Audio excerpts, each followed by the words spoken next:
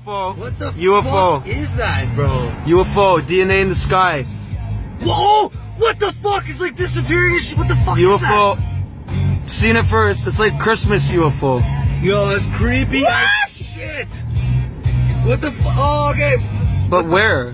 What the fuck is What that? is Is that? an air balloon? Bro, No, what balloon, that bro? is It's just no a bunch balloon. of lights. There's no fucking, it's not attached to shit. We might be getting attacked right now. It looks very friendly. Number 8. Yo, let's grab an 8-ball. Oh, fuck. Now I can't show my sister this. Bro, what is this? UFO, yo. Ooh. What the fuck? And it's gone. Dude, what the fuck was that? That's fucked. Where is it? What the fuck? Oh! What is that shit, It man? went from an 8 to like a fucking 9. Weird. Is it counting up? Better not be counting down. Right at Dufferin and Steeles, Thornhill, Canada. There's alien activity. Es el turno de Canadá. En los siguientes 3 videos podemos apreciar el testimonio del ex-ministro de defensa. En él habla claramente de todo lo concerniente al contacto extraterrestre. Habla del trabajo que tienen con pilotos, con posiciones de gobierno.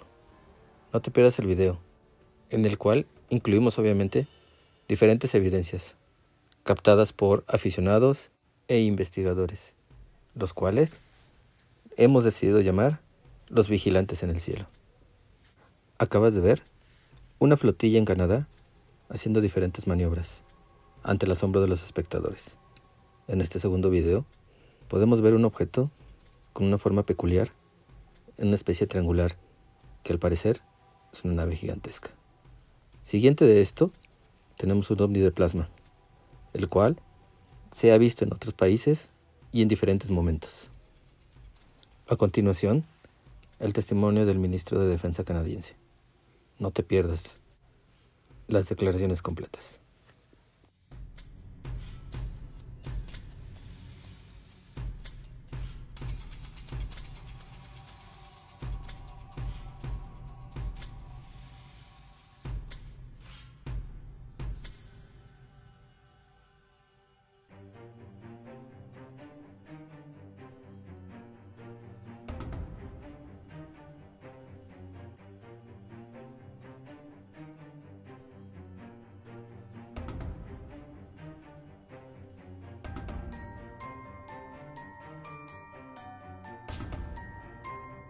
My name, as I said, was Paul Hellyer. I'm a former Minister of National Defense for Canada.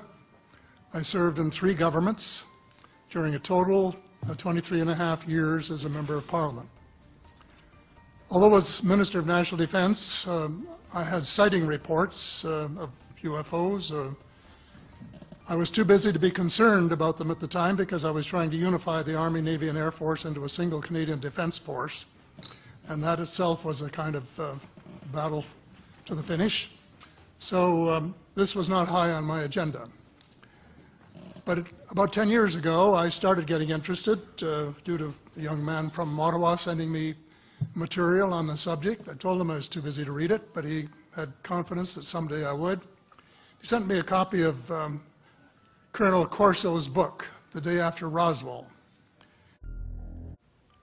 En este video podemos observar que los testigos siguen la trayectoria de este objeto hasta desaparecerse en medio de los árboles, en medio de la ciudad.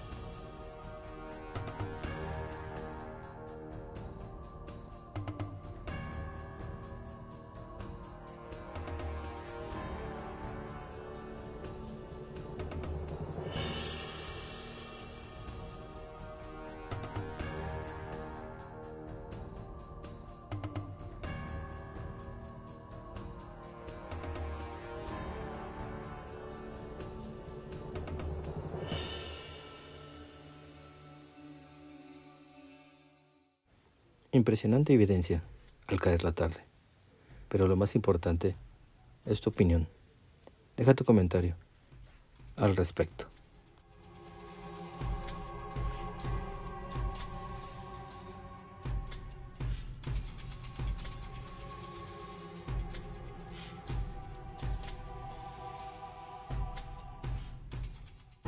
It took me a while to get around to reading it, but I took it for my summer reading in 2005 and was really impressed with what was contained in it.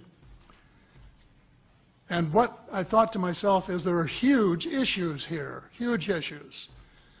And the American people and the people of the world have a right to know what's going on.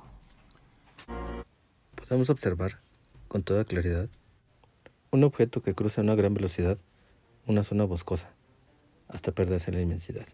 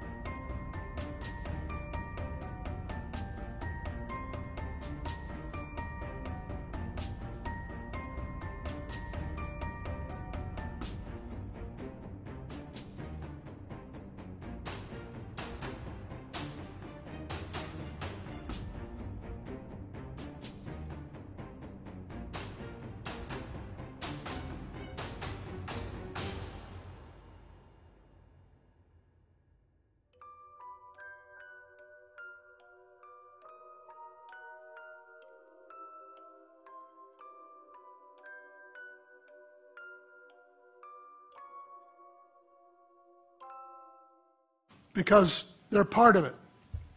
It's not just an isolated thing. And so after confirming the contents of the book with a retired United States Air Force general, I accept the invitation of Victor Vigiani, who's over here somewhere, and his cohort Mike Bird to speak to a symposium at the University of Toronto. And I said, UFOs are as real as the airplanes flying overhead. Un conductor que viajaba por las autopistas de Quebec logra ver en el horizonte una luz con un extraño comportamiento. Sin dudarlo, decide tomar su cámara y grabar la evidencia de este objeto que lo acompaña durante un gran trayecto de su camino.